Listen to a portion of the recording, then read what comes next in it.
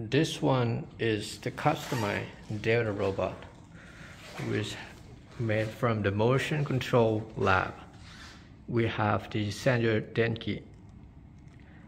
Ethernet controller, and this was run on the station like this. It's a 4-link Delta robot, parallel robot.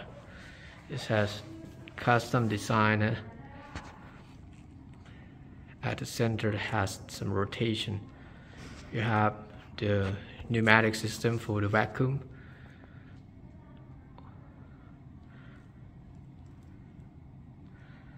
A link down below. So this was controlled by the AC servo motor to move, and we have the controller box here. Open the controller box. It has the power input, it has a noise filtering, we have the power cutout and input output relay controller.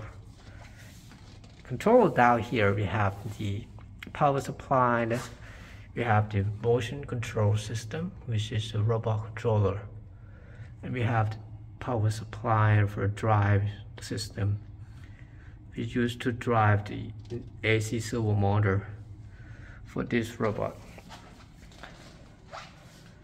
And actually we have the test bed. This is the motor test. We have 10 of this. Motor test and each test consists of the set of the power supply.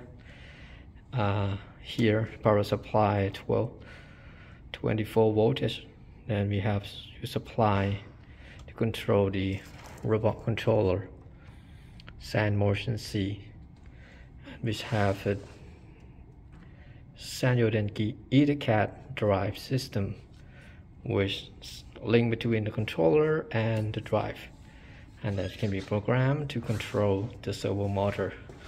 The same concept was used as a Delta robot, but this one is the education station, which allows each student to do the software and simulation before they are familiar with, and they have some experiences, and they can use the software to do in the big one with a real 4-axis Delta robot to operate in the work table.